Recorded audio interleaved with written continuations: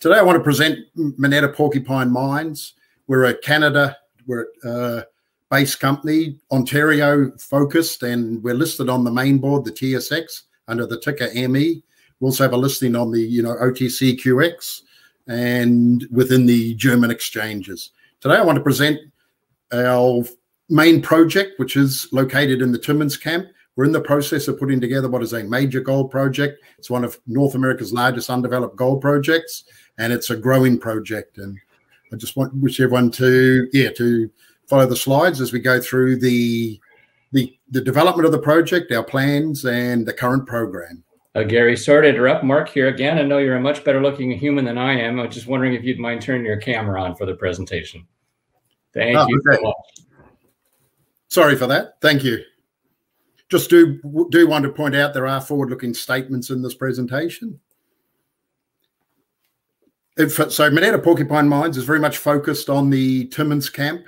The focus is gold, and Timmins is, of course, Canada's largest, most prolific gold mining camp. And we as a junior company have consolidated a major land holding in the camp.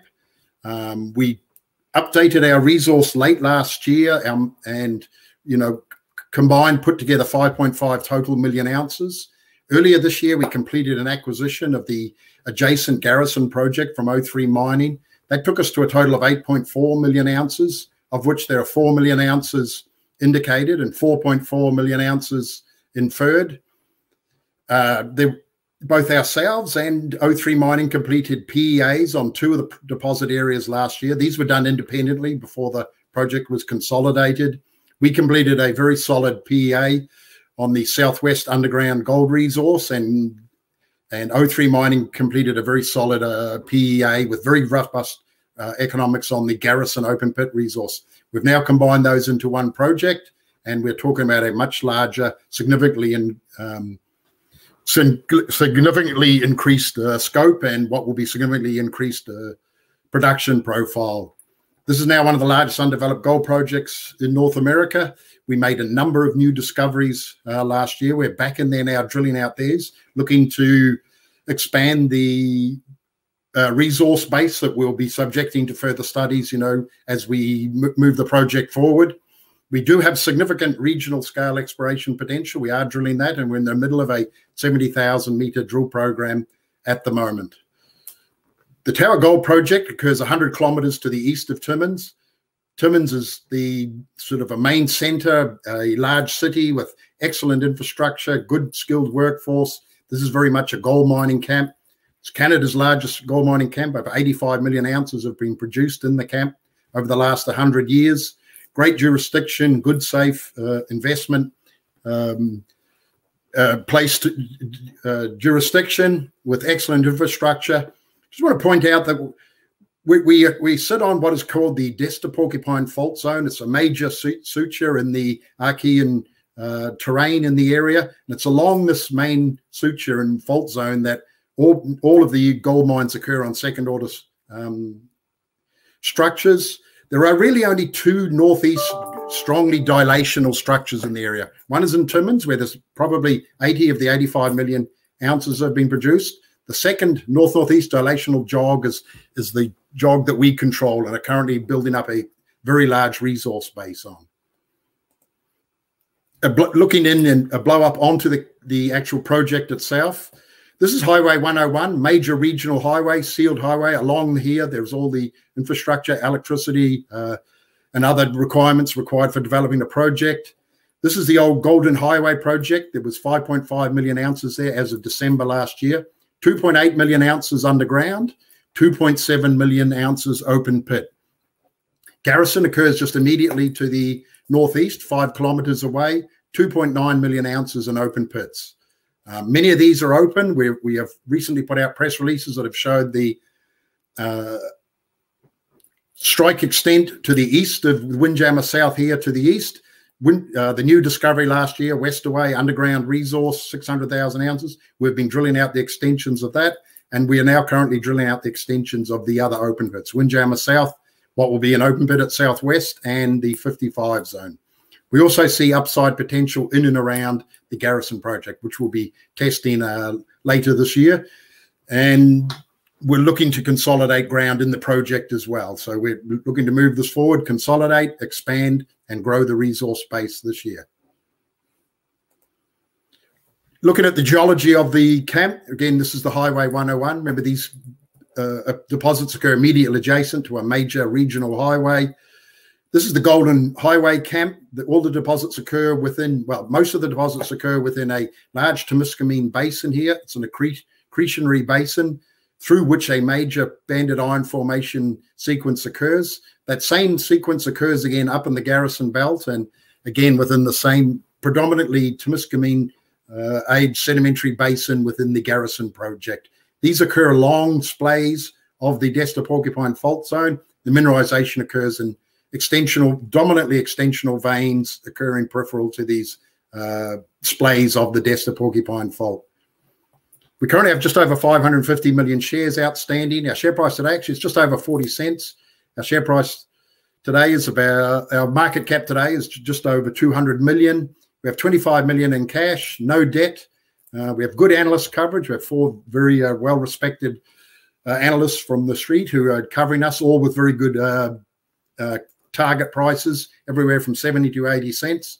We have great institutional ownership. Many of the big gold funds in North America own a significant portion of Moneta Porcupine, and they've continued to support us and fund the company over the last 2 years, and they see the direction we're going and they see where we want to take this company in the future. Very strong board, a great diverse skill set to cover all of the challenges ahead, developing such a large project as we move forward. Lots of experience here, discovering, developing, operating, and selling projects. Looking at a long section along the belt. This is about 4 kilometers here at Golden Highway. Remember, 5.5 million ounces here. 4 kilometers here at Garrison, 2.9 million ounces here. I will point out that there are currently no underground resources at Garrison. So this mineralization you see below the pits is just that. It's mineralization that has not been captured in a resource update. We see the potential to expand the smaller pits to the east, as well as capture some underground resources, and that will form part of our drill program this year. At Golden Highway, we've been drilling out the expansion here at Westaway. This is the new discovery from last year, underground resource. We have been drilling out the extensions of the 55 pit as well, into pit infill drilling. We're currently drilling out and connecting the Windjammer South open pit. Remember, there's 2.1 million ounces here at Windjammer South. We're looking to expand this out to the east. We put a press release out about 6 weeks ago that showed 700 to 800 meters strike extent potential here with good mineralization east of Windjammer South. We are also looking to connect the Windjammer South to connect and capture the near surface low grade mineralization here at Southwest. So we're looking at significant resource expansion potential at Windjammer South. Underground resource expansion here at Westaway, and open pit resource in here at 55. So lots of ounces to be added. On the project, we have a very good working relationship with the Waagashig First Nations. We expanded our exploration agreement to cover the recently acquired O3 ground under the same exploration agreement. We have a number of contracts with them. We have and they provide a number of services and work with us in the development of this project. We're well underway on our environmental baseline studies. We are continuing to complete these surveys, conduct these surveys, and look to have the project in a very good standing when it comes time for permitting and moving the project forward through the feasibility into development stage. This year is really about adding resources. It's about expanding and finding the total sort of resource endowment for the project. This is a map showing a map view of the previous slide. This is showing where we're currently focused and where we're looking to add ounces. Here at 55, both within the pit and pit extensions, underground resources at Westaway. This is the new discovery from last year. So 600,000 ounces last year in a new underground resource. We're now drilling out the extensions of that deposit. We've connected Windjammer South to the southwest, and we'll be looking to push the open pit here to the west. And as mentioned, we put a press release out. We're now drilling out to connect the significant mineralization we found here east of Windjammer South. So 700 to 800 meters to the east, plus filling the pit to the north, the south, At Garrison, the adjacent Garrison deposit, remember it's only 5 kilometers away, we see the potential to add this underground, currently unclassified mineralization into a resource category, as well as test the open pit potential here to the east of the current main pits. The current resource tables, as it stands and was updated in December last year, it looks like this. At Southwest, we will be looking to expand and add an open pit resource, where we will be looking to drill out the extensions of Windjammer South. We're currently doing that. West away, we've been testing the extensions of the underground resource. 55, we are targeting open pit extensions and infill drilling, and we're looking to add the new halfway deposit here, which will be an open pit resource.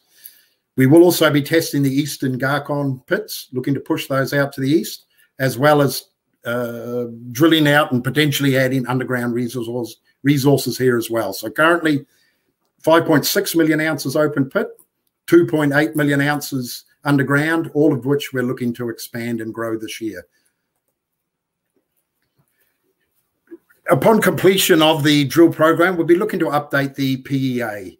The PEA, update the resource and then the PEA. The PEA will look at the previous PEA, which had a combined total of 200,000 ounces. We're looking to significantly increase that, probably more than doubling that. We think with the exploration potential and the new resources we have at hand, we'll significantly be able to support a much higher production profile, probably more than 400,000 ounces a year. We've already shown that the metallurgy is compatible for all the deposits. Like all of the ore can be treated in one processing plant. By combining the two projects, we see significant capital cost reductions through synergies and not needing to duplicate certain functions. We see the ability to mine and blend high-grade underground ore with open pit ore. That significantly increases the head grade, and thus the size of the plant will be significantly decreased. We see the ability to bring this into production at a significantly lower capital and cost than many of our peer group due to the higher potential head grade. And we see the updated, expanded PEA as having significant valuation upgrade to the project based on a significantly expanded production profile and significantly improved economics. So this will be quite a game changer when we complete the resource later this year, update the PEA, and come out with a new production profile with a significantly increased valuation. And we see that as, the direction the company will be going to, and that's the way we're currently planning the development of the project. Looking at an isometric view down along the camp, we see here the small open pits at Garcon. We have the potential to, we think, to expand those. We will be drill testing those this year as part of the 70,000 meter program. We see the ability to test and potentially model, include some underground resources at Garrison. There's currently 2.9 million ounces at Garrison, only in open pit resources. We're looking to add underground and additional open pit resources there. Remember, there's a very good starter pit here at Garrison. There's 1 million ounces at a low strip ratio, 2.7 to 1 at over 1 gram per ton, outcropping that can be mined from day one. So we see a very good synergy of adding that and including that in the mine plan going forward. Halfway, we put a press release out 6 weeks ago that shows the potential to expand this significantly to the east. We currently have drills in there at the moment. We have 6 rigs running and a 7th on the way. We will be drilling out the resources here. We've given enough guidance. We've done proof of concept drilling, and we've put that into the market already. We'll now be drilling that, including that this year. We'll also be doing infill drilling in and around the Windjammer South pit, converting a lot of the waste, which is present only due to the lack of drilling. We have been drilling in and around Westaway. Those results will be coming out soon. As soon as we get the assays back, we've been looking to expand the underground resource here. And we've been drilling out the extensions at 55, both in pit to convert waste to ore, as well as expansion drilling. So lots of ounces to be added here, underground, open pit, and looking to significantly expand, the current resource base. Remembering 2.8 million ounces here underground now, 2.7 in open pits, and we see the ability to add a new open pit as well as the southwest open pit and connect that to Windjammer South. So significant resource upside, and which will be added to our, to the project during this year. Looking at two of the recent press releases. The first release at Southwest, this is an area we call the Gap Zone. So this is the area between Windjammer South and Southwest. It's an area where there's currently no footprint, there's no resource. The drilling was done over a 700-meter wide long zone, 200 meters wide. We intersected significant mineralization in an area which previously had not been recognized as being mineralized and had not been drill tested. We are in there now drilling that and looking to connect. The first results showed significant down plunge extensions of the Windjammer South mineralization, as well as significant mineralization near surface and, to the south of Southwest. Remember, Southwest has been modeled as a high-grade underground resource using a 3-gram cutoff. These are steep, high-grade structures. We'll be looking to model a significantly larger, low-grade resource here moving forward using a lower-grade cutoff, similar to what we used at Windjammer South, which was a 0.3 cutoff, and that captured 2.1 million ounces. To the east of Windjammer South, remember, this is the 2.1 million ounce open pit resource. There was historical drilling under the resource that had significant widths above cutoff grade. The pit did not pull to capture these because there was no drilling above or to the east. We've now done proof of concept drilling over 800 meter strike length. This is the recent drilling, which had results up to 75 meters at a gram, 10 meters at 3 grams, which will pull these resources to surface. And we now see the ability to extend this pit significantly to the east. And remember, in the Southwest area to the west, we're looking to pull the pit to the west as well. So looking to expand that 2.1 million ounces both to the east and to the west. Looking at our current valuation, this is based, our current market cap versus, the previous 2 small PEAs. Remember, we'll be significantly expanding these, and these will be significantly larger. So we have significant upside for valuation. Trading at our peer group about $75 an ounce. We should really be trading at about $1.60 an ounce. The analysts have been giving guidance here of 70, 80 cents per share. We're currently trading in and around 40 cents. So lots of upside there for our current shareholders, as well as new shareholders to benefit from what is a significant resource and a significantly expanding resource in a very safe jurisdiction, in a very infrastructure-rich environment. So lots of benefits in developing a project in the area, low carbon footprint, and significant capital cost savings. This project has really come together rapidly in the last little while. Really, since December last year, we jumped to 5.5 million ounces. In February, we jumped to 8.4 million total ounces, and we're currently looking to go to a number significantly higher. This will result in significant re-rating and valuation increase for our shareholders. Remembering we have 8.4 million ounces now, 4 million ounces indicated and 4.4 inferred, and we'll be looking to expand those both in the underground and open pit scenarios. We're well underway on a 70,000 meter drill program. There'll be a good news flow through the year. We're waiting on assays at the moment, but as soon as those come in, we'll be putting those out to the market. List of all the work that we'll be doing this year. We have been testing the Westaway underground resource extensions. We're now drilling out the halfway resource. We're expanding the Southwest resource. We will be modeling that as well, where it has been historically already drilled out, and we're connecting it with the Windjammer South resource. The Windjammer South pit, of course, will be expanded to include these resources, as well as adding resources within the pit, which are currently waste due to in-pit infill drilling. We did show that we were able to expand the Discovery underground resource. We will be doing the in-pit infill, as mentioned, to reduce the strip ratio, increase ounces, and improve the economics. We think we can expand the starter pit at Garcon. We see that as being open. We see the ability to add underground resources at Garrison as well, and we'll be looking to do that as part of this drill program. We will be doing ongoing metallurgical test work to confirm that all of the new deposits and areas of mineralization can be treated in the same conventional processing plant, which has already been, has been shown in the previous studies. We'll complete the resource update, and then a significantly expanded PEA will be conducted upon the resource update with a significantly enlarged scope and thus significantly increased valuation for the project. The milestones, moving forward for Moneta Porcupine Mines and the Tower project, we completed the initial district consolidation with the acquisition of the Garrison project from O3 Mining. We are currently well underway on the drill program. We've finished more than 30,000 meters of the 70,000 meter program.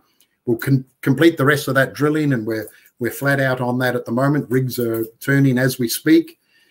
Conduct the metallurgical test work, do the expanded resource update, and combine all of this into a significantly larger PEA.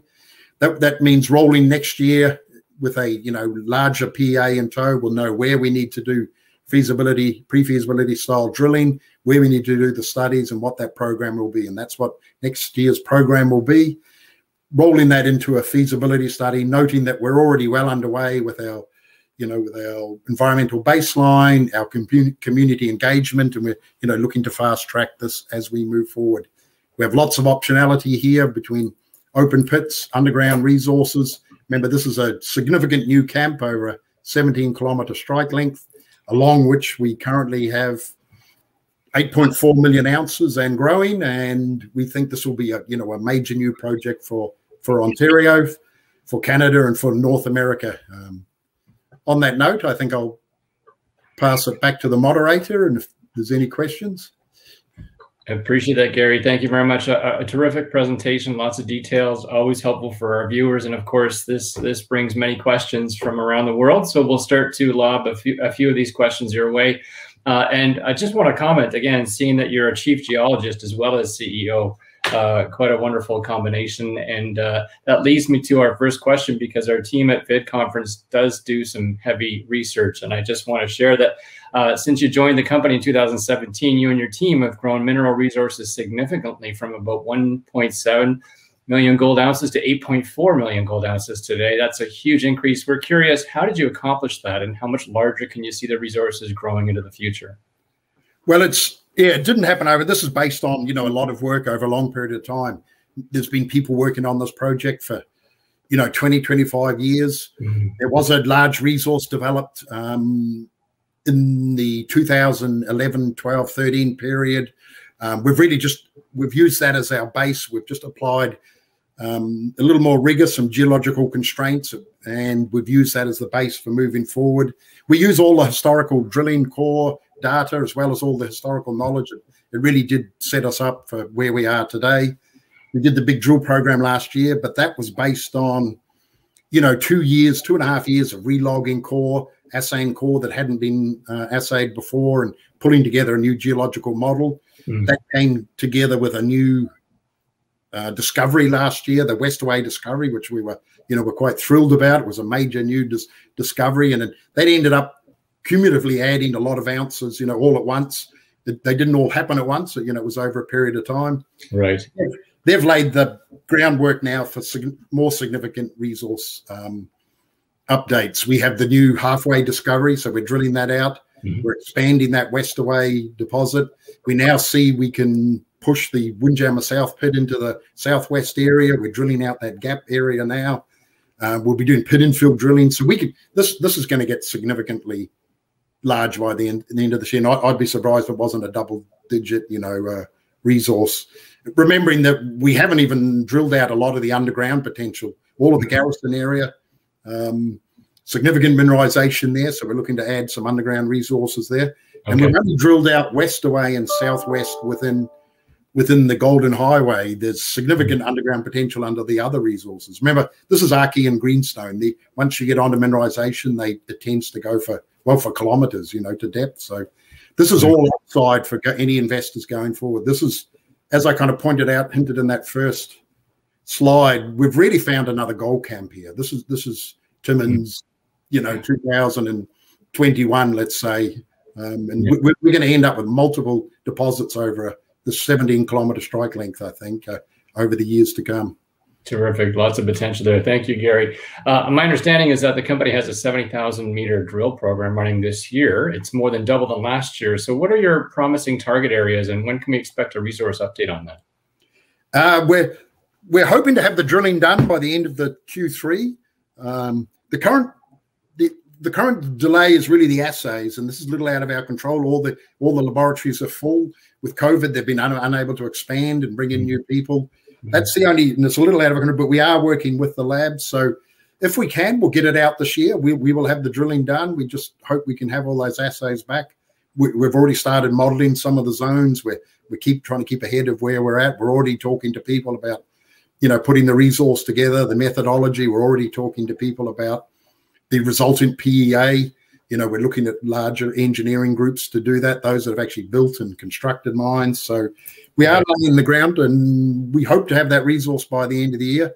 If it does slip, I think it'll be out of our control, but we certainly hope not. But we'll keep the market informed, and we'll keep moving forward. Like I say, the drills are running, and cores coming in, being processed, and everything's going well. We just want those assays back and get those out to the market and to our shareholders. Fair enough. End result. Well, we've certainly touched on potential. Can you tell us a bit about the potential starter pit at Garrison and potentially how soon you can see cash flowing from that?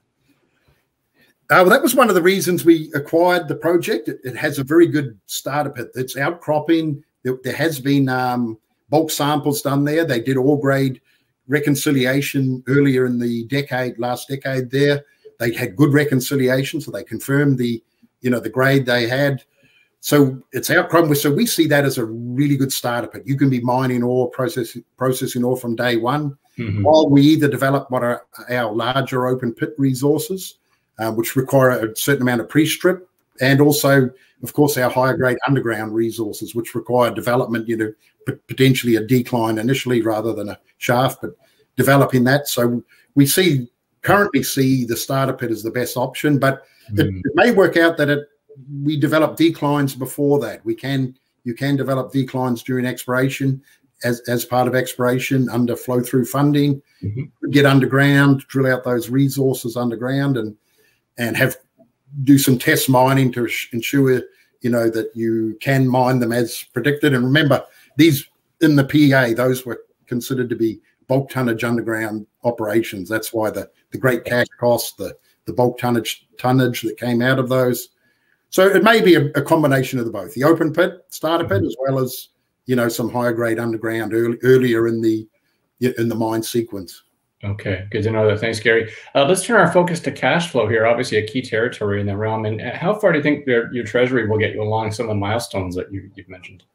Well, we have 25 million in the bank at the start of this quarter. Anyway, at the end of the last quarter, we are burning through it. We have a lot of rigs running, a lot of geos working, and there's a lot of work going on at the moment. But we're looking to the budget for this year will be to burn through 13 million of that by Q1 next year. So we'll still have about 12 million. We see that as enough to do a similar size drill program to start many of our pre-feasibility studies. Remember that budget I mentioned includes a resource update, includes the metallurgical test work, also includes the PEA. So those are included in this year's budget. So yeah, we're well funded for 2 years really, but we'll look at how the market is, the share price, and use an opportune time to keep ourselves funded. Fair. Thank you. John asks, Gary, is the new resource estimate expected to be made public in Q1 2022? Well, we're still hoping to have it out this year. We're hoping to have it 2021. Like, as I mentioned, it's going to come down to the assay turnaround, and the whole industry is having this problem.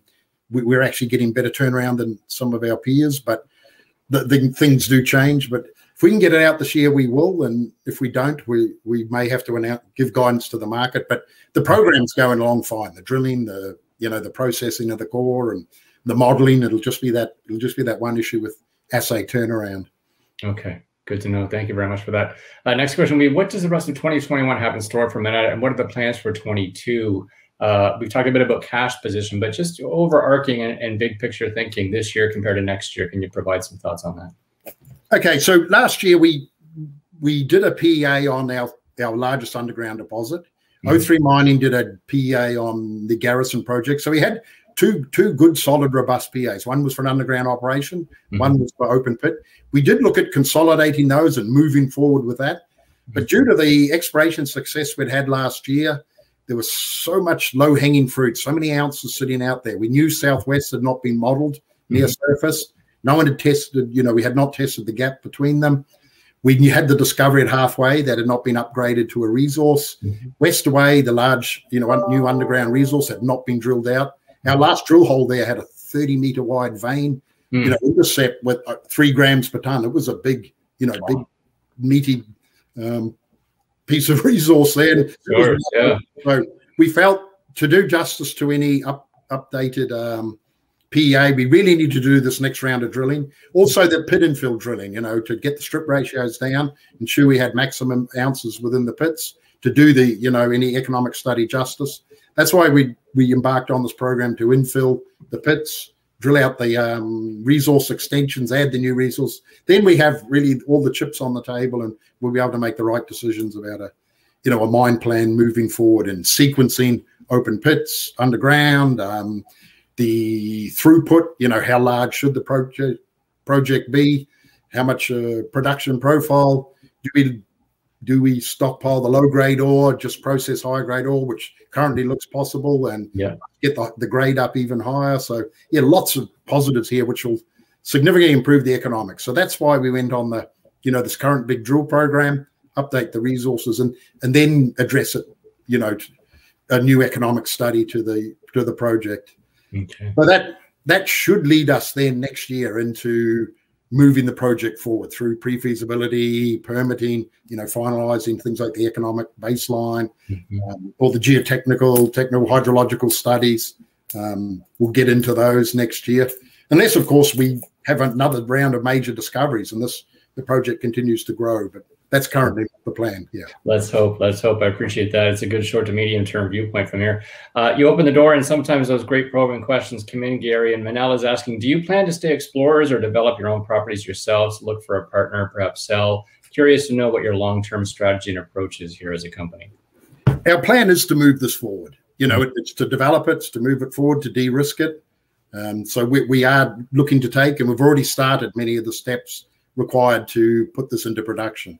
It has grown significantly, and with the acquisition, of course, that took us to another level in regards to size. But we see it's still the same process we go through, whether it's a small project or a large project. It's the same steps in regards to de-risking. So that's our main focus, is to move it forward and take it through to production. Now we are a public company.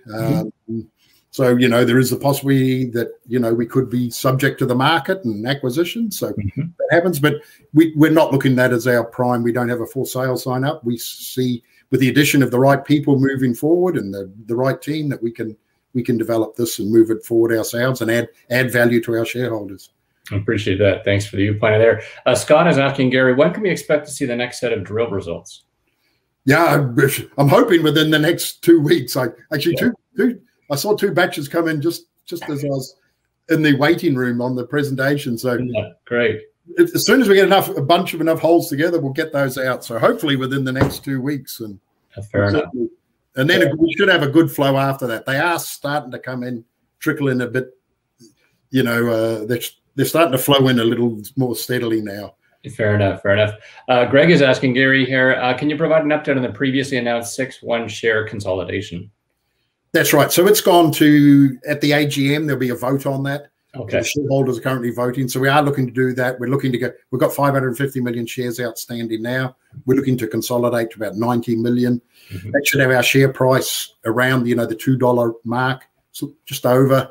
We see that as the sweet spot in regards to having enough liquidity, but also just not being too illiquid. So we've watched we've done a major study on a number of other companies that did a similar thing, and that seems to be the range you need to be in regards to to leveraging your share price without too much dilution. So and also without having enough liquidity. So I appreciate that. Sorry, go ahead. No, that's fine. I'm curious when the AGM is held. So it's due to be held on the 24th of June this year. Okay, coming up this month. I appreciate that very much. Curious here, Gary, the PEA studies were conducted in 2020 on the Southwest deposit and on the Garrison project, both of which confirmed robust economics and low cash costs. Which open pits and underground mines would you expect to be operating based on that? Well, the Southwest bulk tonnage underground, as long hole open stoping was what was studied. So it had cash costs of under $600 an ounce. So remember that the average stopes were 8 meters wide. So these were big, wide, you know, stopes. So that's why the cash cost was so low. The cash costs at the Garrison open pit were about $720 per ounce. So yeah, combined, we'd be looking at it, and that was looking about 125,000 ounces a year. From the underground, we were looking about 80,000. So it combined, you know, about 200,000 ounces at sub $700 cash cost. We see that as, you know, good, robust cash costs. And we think by blending the underground and the open pit, we get the grade up. Our capital intensity is significantly less, and we see that starter pit currently as the, you know, as the way forward and that underground resource. But we have Westaway coming in. There's another underground resource. We potentially have Garrison if it models up. We have other open pits, everything from Windjammer South, Halfway, Southwest, 55. They may end up being pulled forward in the sequence, but at this stage, it looks like, you know, the Garrison starter pit and, you know, potentially the Southwest underground has been the cost drivers, the value drivers, but that will come out in the study, you know, early next year. Truth will come. I appreciate that very much. The questions keep coming in here, Gary. Kevin's asking, do you have a target in mind for your resource, at which point you would shift from an exploration focus to pre-feasibility and production? Yeah, I don't think there's a magic number that you need. It really comes back to defining all of your resources at this stage that could potentially be in the mine plan and could be in any development option. So you really want to have those on the table. You don't want to develop the project and then later find out you've developed the wrong resources and you find something subsequent. So the idea is look at everything that's near surface, will be in any early years, and get that on the table, optimize your mine plan, look at, you know, your best options, and then subject those to more detailed studies, you know, pre-feasibility, feasibility, and that's the way we're looking at it now. So we're really just looking at one more year of, you know, exploration drilling, and then we think we'll have the resources, the near surface, you know, close to, you know, infrastructure resources initially, and those will form the best mine plan initially. And of course, this project, it's going to continue to find ounces at depth. As mentioned, we haven't drilled to depth below many of these open pits, but that will be for, you know, future resources, for future expansion and for future development. Terrific. Thank you for that. Lots to come. Curious, because we had that great opportunity to speak with Pierre Lassonde this morning, and he spoke about his criteria for investment. Of course, the first thing he shared and offered to the audience was, you know, management, people who run the company. So I'd like to provide an opportunity for you to share a little bit about your team and, you know, who are the superstars inside the company, because that's where the vision comes from. We know you're leading a great operation, but can you share a bit about the dream team that we got going on?